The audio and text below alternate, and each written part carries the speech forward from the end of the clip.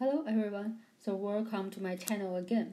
So in this channel I talk about the statistic materials. So in our previous videos we already talk about the linear regression, and we talk about how we can use the hypothesis test to check the linear relationship between our x and y. And also in our last video we talk about the confidence intervals. So in the last video, we already say when we construct a linear regression model, or in other words, we construct an empirical model, we can use this model to help us to predict the value y if we have more information or new information of our x. So now in these videos, we will talk more about how we can use the linear regression line to predict of new observation.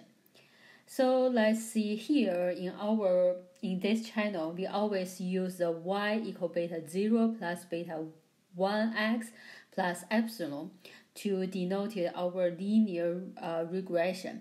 So please remember, here we have one assumption of our error term, the epsilon. We say our epsilon follows a normal distribution with the mean as 0 and the variance is denoted by sigma square. So this sigma square generally is not equal 1. So now this is our models of linear regression. Then what happens if we have a new information? So that means we have a new value of our x. So here generally we denoted the new information by x sub 0. When we want to predict the value of y, so actually this one is very straightforward. When we already have our estimator, in general it's the least square estimator, beta 0 hat and beta 1 hat, then we can just plug in the value of our x0 into our equation beta 0 hat plus beta 1 hat times x equal y. So by this way, we can get a new prediction of our y. So we denote this by beta hat 0. So here 0, it means this is a paired prediction for our x0. And in our statistic regression, we always use the hat to denote the estimator. So here, because our y0, we get this value based on our estimator of beta 0 and beta 1. So that's why here for this y0, we also have the hat. So now we have this new observation, or you say the new prediction of our y. Then what we want to do next? The next thing is we want to know what's the difference between our y0 hat and the true value of our y0. So in other words, we want to talk about the errors of the difference between these two values. So here we denote this by E sub p hat equal y0 and our y hat. So here y0 is our true value of this corresponding to x0. And then our y0 hat is of course our prediction. And if you recall in our previous videos, we also use E to denote about this error when we already have some estimator of our beta 0 and beta 1, beta 0 and beta 1. So here in this part, we use this E sub p hat to say this is something about the prediction with our estimator of beta 0, beta 1. So that's why here we have this p hat as our sub of our E. So now, because originally we already say for error term, we always assume this with a mean 0, and also the sigma square for the normal distribution. So here, by this one, actually, of course, they have some calculation process, but here I can directly write down what's our property of this EP hat. So first, of course, this is still a normal distribution. And here for this one, the mean of our E p hat is also equal 0, and then the variance by the definition is equal the variance of the difference between our y0 and y hat. And then what we can do here is we can use the property of our variance. So that means this variance is equal the variance of our y0 plus the variance of our y0 hat. So then what we can do is here, in fact, in our previous video, we already say what's the property of the variance of our y0 and y0 hat. So here, of course, I will skip the computation here, but this one is for our variance of y0. The answer is sigma square. And then the variance of our y0 hat is sigma square times the parentheses 1 over n. So here n is how many of the data set we have in our sample, and then the plus the numerator is the square of our x0 minus the sample mean x bar, and then divided by our xss. Oh, here, so this is when we plug in these two variables. So for short, we can rewrite this as sigma square times parentheses 1 plus 1 over n plus the square of x0 minus sample mean x bar divided by s double x. So here, s double x, we already used it several times, but I will still write this equation here. So this is the equation for our s double x. We already used it several times in our previous video. So then we said we want to talk more about our E p hat, the error term. So here now we already have this is the distribution of our E p hat. So it follows a normal distribution with mean x equals 0, and the variance is equal this equation, sigma square times this parentheses and 3 term inside. Then let's see one more step. So the next step is what we can do if we want to know the confidence interval. Or in other words here, what we can call this, we call this is predict interval. So what is predict interval? So predict interval is if we give a confidence level, or here we say predict level alpha, then we want to find an interval. We say, okay, our true value is between the y0 hat minus ME, the margin of error term, and then the right endpoint is y0 hat plus our ME. So the true value will have maybe 95% is in this interval, or maybe 99% in the true value is in this interval. So this is what we want to do. So you can say this is a confidence interval of our estimator of y, or we say this is a prediction interval of our confidence of our prediction of y. Okay, so when we already talked how we can do the confidence interval, right? We have one video about how we do confidence interval. We have another video about how we do confidence interval in the linear regression. So here what we will do is we will do the same steps about construct a confidence interval. The first step is always construct of our statistics. So here the statistic we said originally is of our error term is about a normal distribution, right? So we always say the normal distribution term minus its mean divided by its standard deviation should follow a standard normal distribution. And this is when we know the variance. But if we don't know the variance, what we should do, so here if we don't know the variance, then for the term here, about this sigma square of our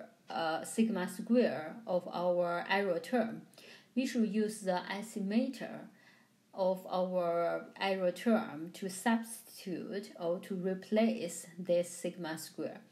And then in this case, when we construct the similar statistics, it will follow a t distribution. So let me write down this term. So this one will become follows a t distribution. So here for this one, again, similarly, this one we will have is degree of freedom is equal n minus 2. So this is actually very similar for our previous video. And now, because we already have this distribution, then what we can do is, now I will skip about the process, but I will just give you the final formula for our prediction interval. So when we give in a predictor level, or we say the prediction level alpha, then we can find the prediction interval of our beta 0 hat for our x, the new information x0. This is equal to the left endpoint is y0 minus our t alpha over 2 comma n minus 2 times this square root. And then, of course, the right endpoint is our y0 hat and plus this term. So this is the left endpoint and right endpoint of our predict interval for 100 1 minus alpha percentage prediction level. So this is the formula. So let me give one example about how we can use this formula.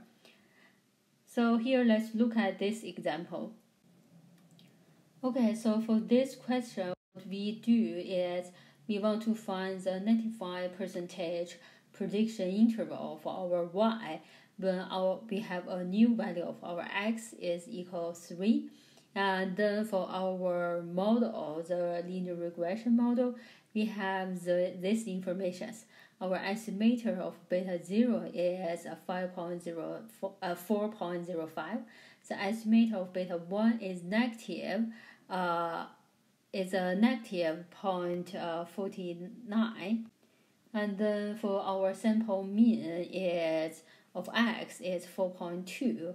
The s sub double x equals 32.8, and our estimator of our error variance is 0.72, and the total numbers in our data set is 5. So actually this information is same with our previous examples in our previous video for linear regression. So here, because the question is try to find the prediction interval of our y, and when our x0 equals 3. So what's the first step? The first step is we should get our y hat, the prediction of our y. So that means the first step is we should compute what is our y0 hat. So in our question, we already know this one is equal when we plug in the value of our estimators and the new information of x0. So in this question, it means we should use a calculator to compute this equation. So when we compute this equation, we will get our answer. So here for this part, the answer is 2.48. So this is our estimator. And then the next thing is if we want to use our formula here to compute our confidence the prediction interval. So we should compute this ME. ME here is our margin of error term. So in our margin of error term, similar to our confidence interval. So this is our ME.